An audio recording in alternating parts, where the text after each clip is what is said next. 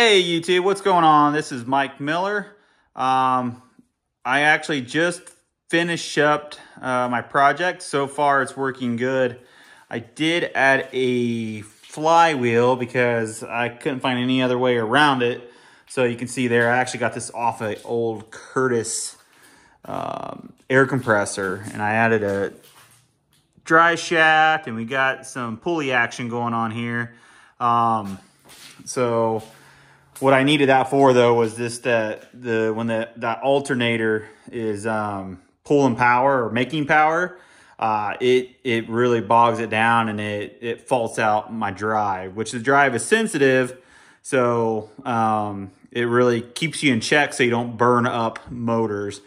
But what I got here going right now, I'd probably run about 1165 RPM on that motor. I'll probably put a bigger pulley on, which I do have. I'll look at the pulley calculations and try to get that, but it's almost 1-for-1 to the alternator. So I'm running like 65 or 75. Like it is almost darn close to 1-for-1 is whatever that motor's turning, that alternator's turning a little bit more.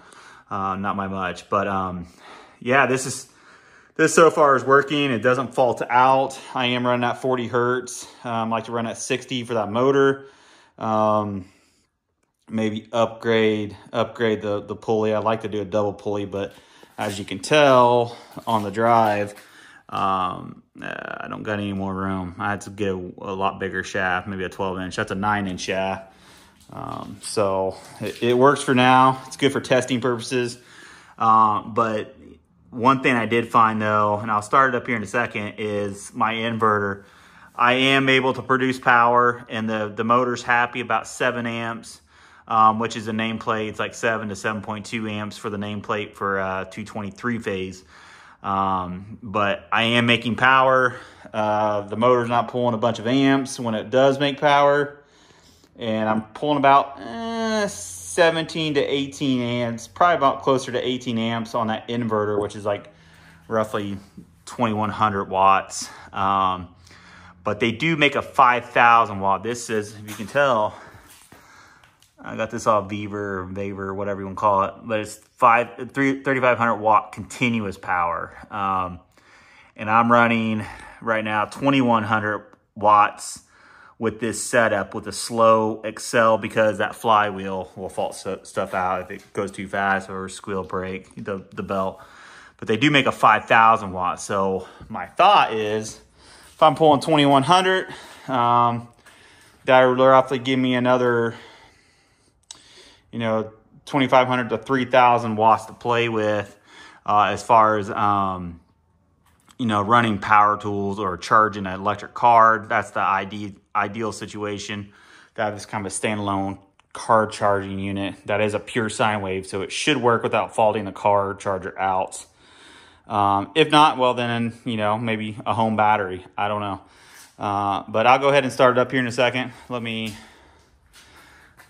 turn this bad boy on so you can see. Sitting at 13 volts DC. The drive will kick on here in a second. I'll pull a little bit of watts probably.